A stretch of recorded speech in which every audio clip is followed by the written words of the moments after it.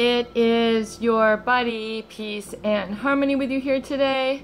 Much love going out to all the beautiful, empowered harmonizers. We are zooming in and focusing in on an important aspect to understanding the personality disorder that is known as covert narcissism, or even overt narcissism, malignant narcissism, or even the psychopathic antisocial personality disorder. And yes, we are putting all those spectrum of disorders into the topic today because there is an undergirding element which is comorbid, I feel, with both of these personality types, and that is the presence of rage or hostility. How it manifests, how it transmutes, how it's communicated, how it is relayed varies with each person, as well as the severity and personality dynamics of each of these individuals. As you know, there is no one size fits all when we're talking about this. All you in YouTube land, all the viewers, all the empowered harmonizers, you all have your own specific set of circumstances. You have all your own elements with which you have encountered these individuals. But what's undergirding it all is the malignancy or the pathology or the presence of an issue, which we're going to kind of focus in and zoom on and boil down right now, which we are calling rage or hostility. This can also be exhibited as aggression. This is known as hostility or rage because of the force, the negative force, the anger, the disapproval, the disappointment, the glaring looks that are included with this emotion, this negative energy in motion. And to understand this element is to understand how it is communicated and used as a tool of manipulation.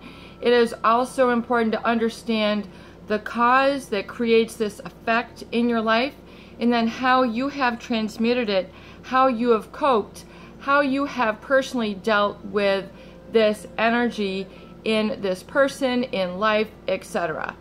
So to understand the hostility and how it develops in its role in the development of codependency, how someone who has empathy in their life, how they cope or deal with this negative energy, whether it's in a romantic relationship, an intimate relationship, a family relationship, a work relationship, with this malignant type who can be an emotional bully, trying to treat you like a pushover, but namely, it is understanding that it is a tool of manipulation. It is a tool that disguises them from their own insecurity and their own inferiority. It's what they put out there out front in order to push and get what they want. And there is an experience that, it is to understand that the problem with both of these classes, and I have viewers who say, Peace and Harmony, you can't put these together. Well, I'm sorry, but yes, we are, because what is indicative, what is the pronouncement and the indicator that professionals use to diagnose, and we're not diagnosing or treating here, but it is to understand that it is the lack of empathy that characterizes both of these malignant personality disorders. Lack of empathy. Lack of empathy. I'm going to say it again. Lack of empathy. It is not there. It's not happening. It's not going on. They don't have the capacity to understand or feel what you feel. They don't care. It does not matter to them. It is irrelevant. It is not in the picture. It is not guiding how they influence or treat you. There is a lack of empathy. It's like if they go off the rails, if they go off into blow-up land, they don't care that they're damaging you, destroying you. It's like having a four-wheel Jeep and going off-road and just annihilating flowers, trees, shrubs, whatever it is that they can mull over. That is like the aggressive driver. That is like the aggressive narcissist who has a lack of empathy. They don't care or feel for the life that they are damaging or, you know, plowing over when they go off, when they go into rage, whether it's quiet rage, covert rage, you know, ignoring you, withholding, treating you like an underdog, or whether it's the overt type that's like overtly, you know, insulting you, berating you, belittling you, never complimenting you. Oh, you know, you got your hair done, I can tell. I mean, anything has to do with a negativity, and that's really boiled down to the element of hostility and rage. It's a quiet hostility. Oh, is that new? It is showing disapproval. You know, if you got a new piece of clothing, you know, it's never, oh, you look nice. It's, oh, is that new? I had another viewer who has a big house in the California area, and, you know, he tells me about how people always question him. They never compliment him on his choices of house or where he lives. They're always like, you know, oh, you live there. Even though he has $1 million house, you know, he lives in a beautiful area. It's just like it's a subtle cut down. It's a way to show disapproval. There is a rage, a hostility.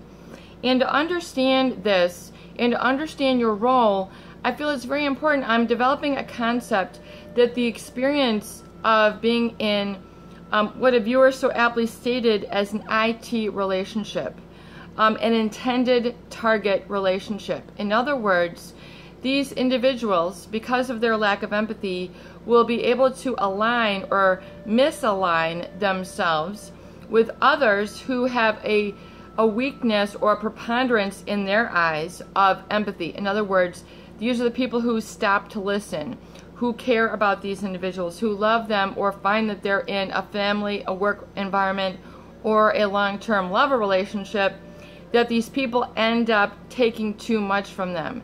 You know, taking the insults, taking the cut downs, you know, letting it wash over you in one ear or out the other, or forgiving them, just releasing them.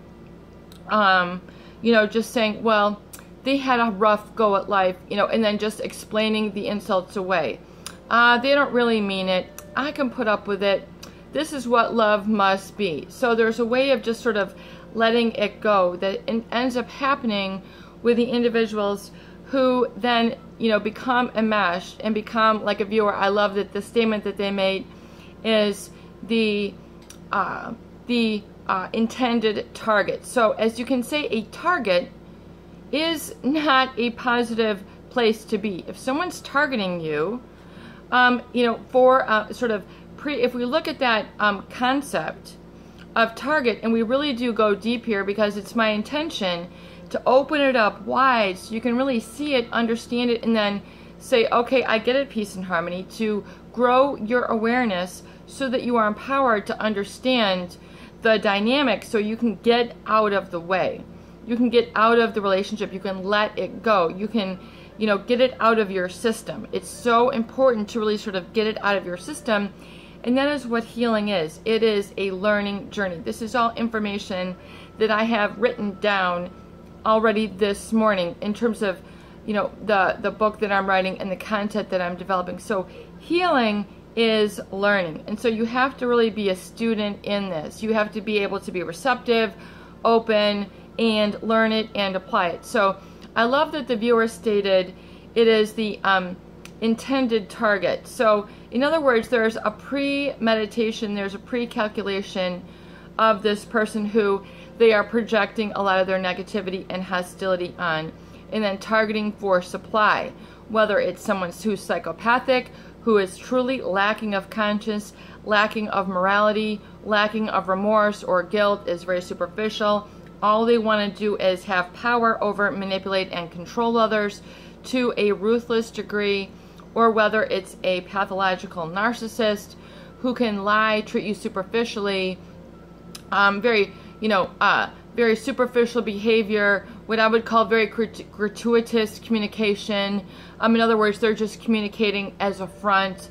They have no genuineness. There is no reality. They're just communicating as a passing by in order to kind of keep you at bay.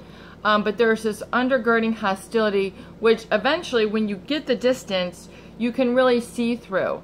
And it is to understand that the wounding that is arrived at when you are in this position is really what I understand. I want you to understand that it has nothing to do with you as a weak individual. It has nothing to do with you as an inferior individual. It is only their hostility, their anger, their rage, which you have basically been in the line of fire of. In other words, you have been the the intended target. And also, it is my understanding that I'm kind of trademarking a role or position that I call you find yourself in the involved observer role, IO.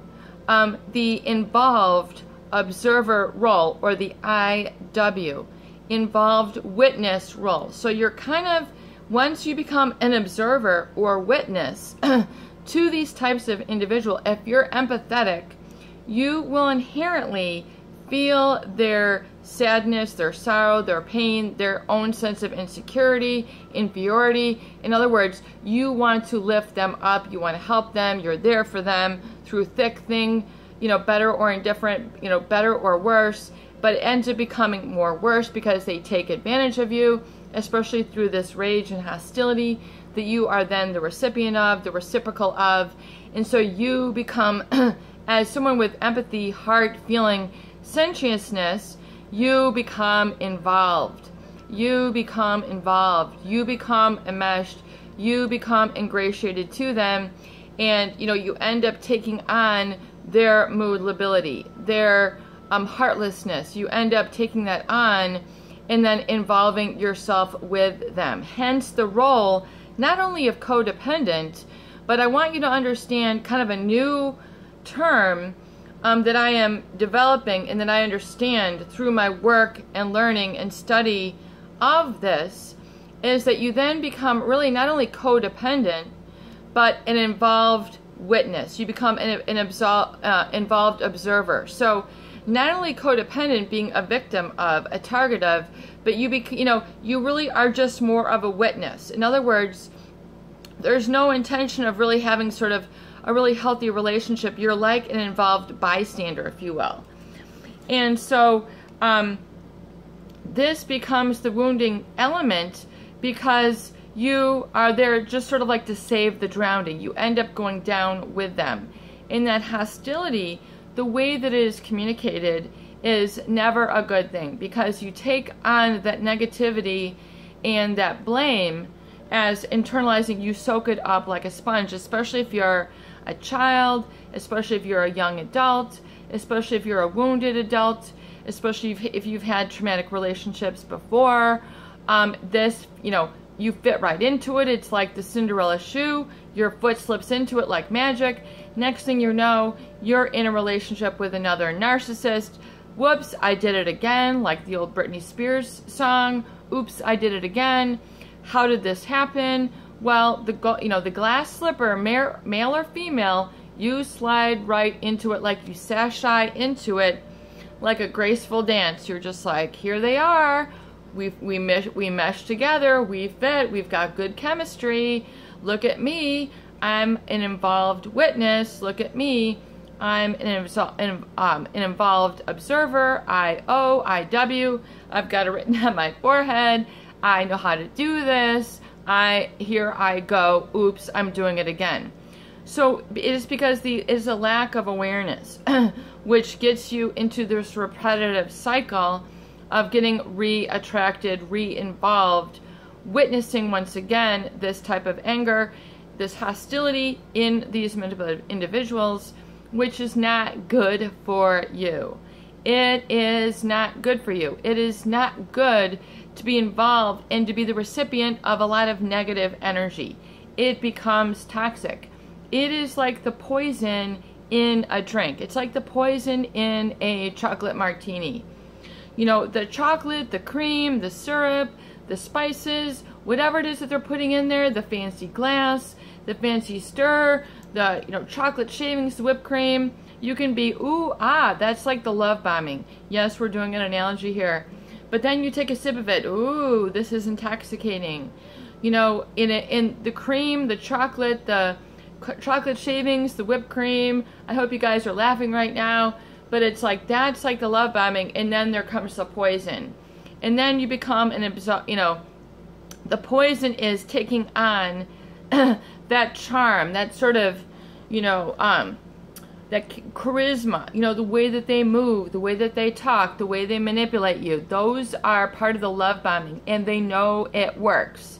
They do it, and they've done it again and again and again, and that is how you find yourself in a relationship with these individuals until it weighs too heavy on you and you can't take it anymore. You're like, what is going on? This person is not here for me the way that I am.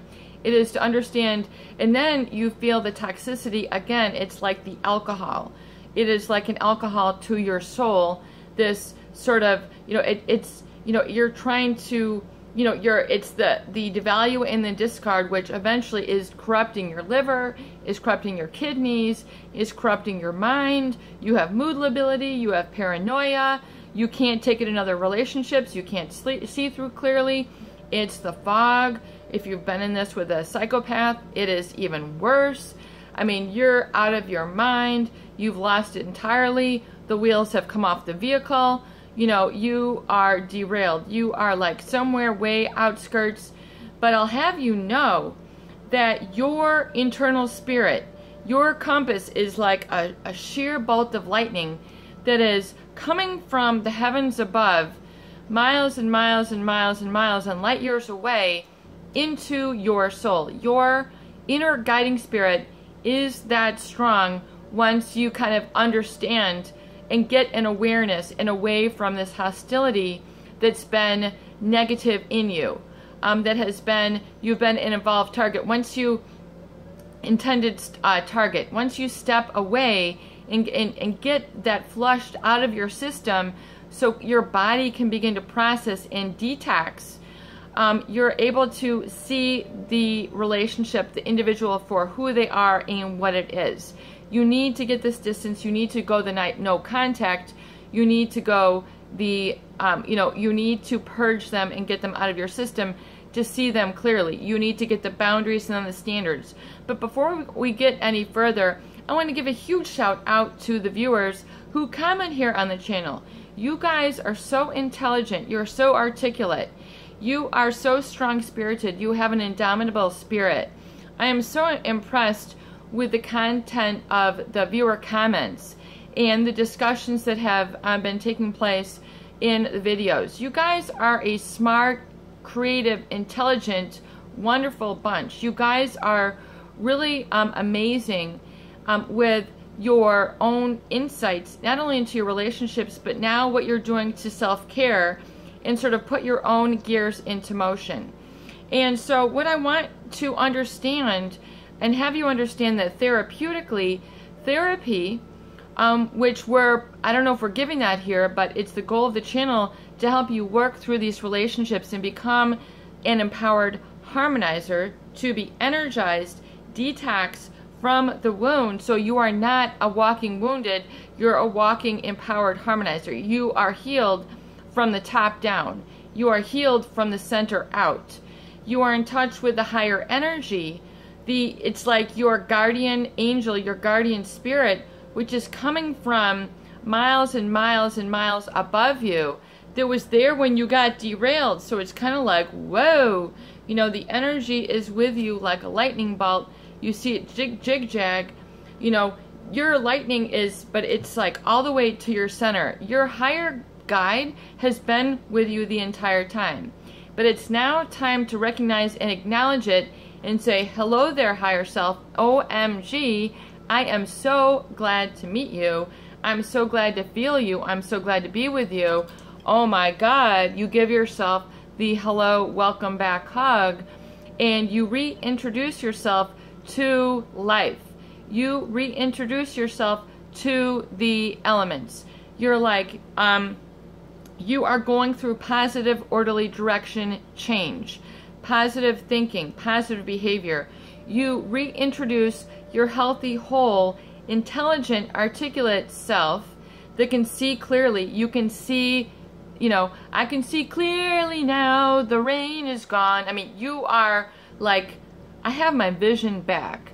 And even though you might not be wearing glasses, or you never wore glasses, or now you're wearing glasses, you can actually see now. You're actually like seeing life. You're actually seeing through your own eyes. And even if you were wounded as a child, you know, you were born into this type of manipulation, hostility, anger, rage. You know, all that negativity was your life. That was your foundation. You're like, you know, sister's got a hammer, nails, and some new hardwood. Man, we're building a new foundation. You're like, you know, son, here, I've got my own saw. I've got my own workshop. I ain't living in that lava pool. I am out of there. You know, been there, done that, got the scars, got the burn, got the blisters. It ain't pretty. I ain't sitting in the, the Red Cross mobile no more. I'm freaking out of here. I've got a hammer, and it's no little tiny one. I don't got no little tap hammer. I've got a big slugger. I've got a sledgehammer. I've got a jackhammer. I am making a new foundation, and my new foundation runs deep. You cannot build a foundation out of hostility. It'll eventually be like just a house of cards or a house of crumbles. It'll eventually fall apart, and you'll feel homeless. We've had viewers here who have been driven to homelessness, poverty, despair, suicide, unhappy states, okay? That is what hostility and rage and the negativity of judgment will do for you. It'll split you at your core like a quarter of wood with a saw. They will take the hatchet of their hostility and try to separate you from yourself. It ain't happening. It ain't going. We are not under that guillotine. We're not under the axe. I'm not under the emotional axe anymore. You will not project that and split me in two, in whole, in quarters, in 20ths. I ain't a millimeter. I am a whole individual. So when you realize that emerging through is building that new foundation out of peace, out of self-forgiveness, out of love, and you are now working on your own brain. You're now working on your own heart. You're now working on your own interests. You're now working on your own drives and not working on this individual. That is the problem with being in with these individuals, is that you are constantly having to work on them, their brain, their feelings, their needs, and not your own. So it is the taking back of the night, taking back of the day, taking back of your own cosmos, taking back of your own experience, and then recreating it. We're going to need to wrap up here, but I want you to understand how important it is for you to distinguish yourself from the hostility and rage that has been used to manipulate you, and separate yourself from the feelings that have created this effect in your life, and to realize that you are whole, you're strong, you've been an involved witness. So it is to pull back and not to take on their negative pronouncements of you. Do not be labeled by these individuals. Do not, put yourself under the judgment hammer of these individuals, because that is how they manipulate, is through judgment. And that judgment oftentimes is based in aggression, hostility, and the projecting of